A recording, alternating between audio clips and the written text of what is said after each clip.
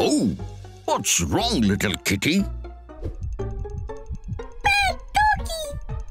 Oh, I understand. It wasn't a bad dog, but a bad experience of sleep paralysis. What?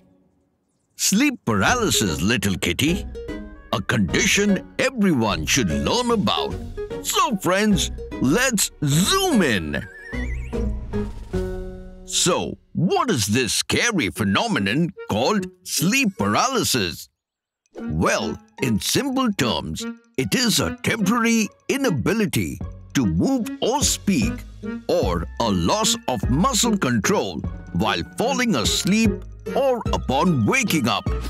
This loss of muscle control is also known as atonia and is a normal part of the sleep cycle during REM sleep, when most dreams occur. It happens because you are in sleep mode and your body is relaxed but your brain is active.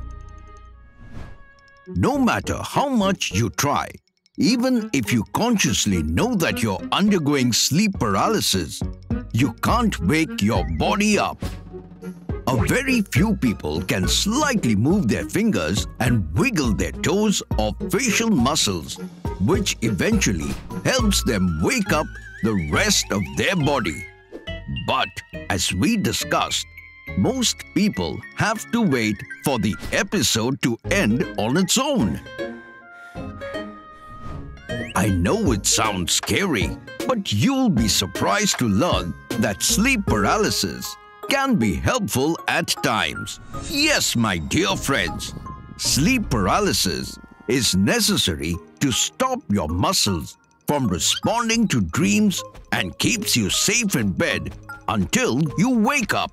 Without it, there is a chance that during a nightmare, you might start kicking and punching around, eventually harming yourself or others.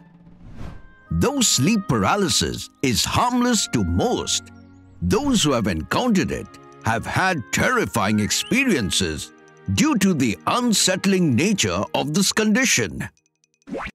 Yes, most people with this condition also have hallucinations, which are sensory experiences that appear real but are created by your mind. This can include out-of-body experiences like the feeling of flying. People may also feel pressure in their chest. Perhaps the scariest form of these hallucinations involves the presence of danger or someone around you, where in reality there is nothing to be afraid of. But the vital question is, what causes sleep paralysis?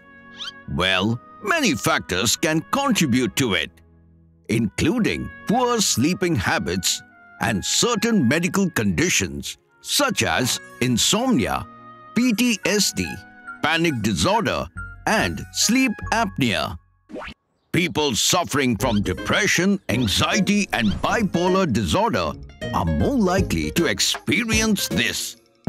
Although anyone at any age can get it once or twice in their life. However, it usually starts between the ages of 14 and 17. But how can we prevent sleep paralysis in the first place? Well, if someone doesn't have any underlying issue responsible for this condition, then making minor lifestyle adjustments can make a big difference to avoid this momentary paralyzing condition. This includes getting around 6 to 8 hours of sleep a day regularly. Make sure to go to bed at roughly the same time each night and get up at the same time each morning. Playing outdoor sports or exercising and meditating every day. And if things don't improve, please make sure to talk to your guardians and visit your doctor ASAP. Trivia time! Did you know a sleep paralysis episode can last between 20 seconds to a few minutes? Also, an estimated 75% of sleep paralysis episodes involve hallucinations that are different from typical dreams. Hope you learned something new today. Until next time, it's me, Dr. Binocs, zooming out.